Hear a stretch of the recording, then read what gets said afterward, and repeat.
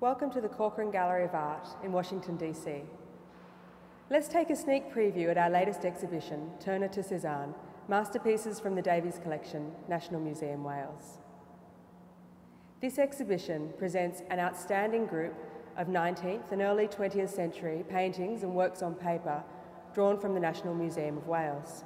The Davies sisters began collecting during a critical moment in the history of art, when European painting was undergoing a dramatic transformation in style, theme, and technique.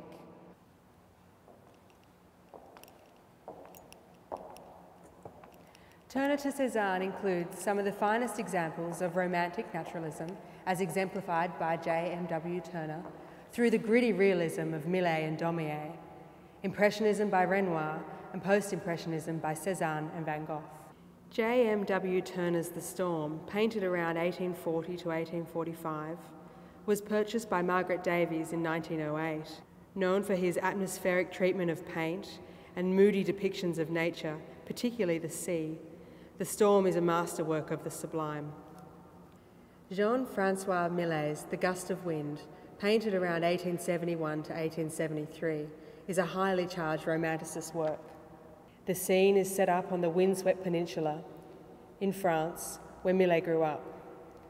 Perhaps the most iconic Impressionist work in the sisters' collection is Renoir's La Parisienne, painted in 1874. She's popularly known as the Blue Lady.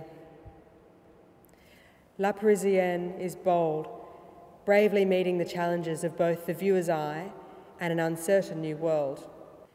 Turner to Cezanne culminates with several examples of post-impressionist works, including the Françoise Zola Dam, painted between 1877 and 1878, and it's one of Paul Cézanne's most admired paintings.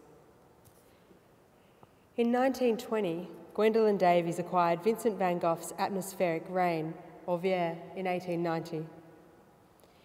This was their only example of his work, and one of the very first Van Gogh paintings to enter a British collection. This is the first time this painting has been shown in the United States.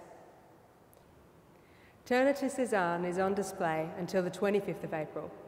This is a rare and exciting opportunity to come into the Corcoran Gallery of Art and see these works in person.